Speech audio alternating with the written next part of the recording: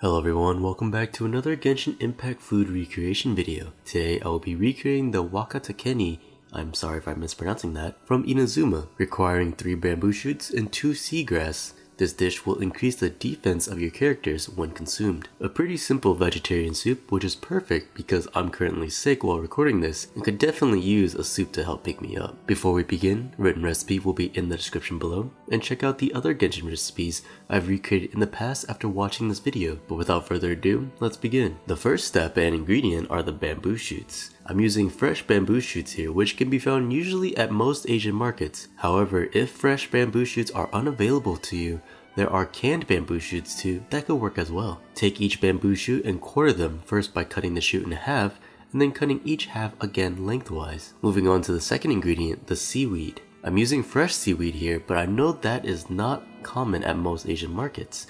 So look out for bags of dried seaweed. The packages will usually say dried seaweed or wakame. These can be found at Asian markets or online stores as well. Just make sure to rehydrate with water before doing what you see on screen. I'm just cutting the seaweed in half to shorten the length to almost match the same length as my bamboo shoots. With both main ingredients processed, let's move over to the stove. In a large pot, add the broth of your choice. If you wish to keep the dish vegetarian, you can add vegetable broth, or you can use chicken broth or dashi. Water is also an option as well, but you will have to season it more later on in the cooking process. After the broth of your choice has been added, add all of the bamboo shoots in and bring the soup up to a boil on high heat. Once the soup is boiling, reduce the heat down to a medium to let the bamboo shoots simmer for about 10 to 15 minutes. The bamboo shoots take a bit longer to soften than seaweed. After the simmering, add the seaweed in, bring the soup back up to a simmer if necessary, and then let the soup simmer for another 15 minutes. It could be less depending on the type of seaweed you buy. Give the soup a quick taste to adjust for seasoning. You can either add salt or soy sauce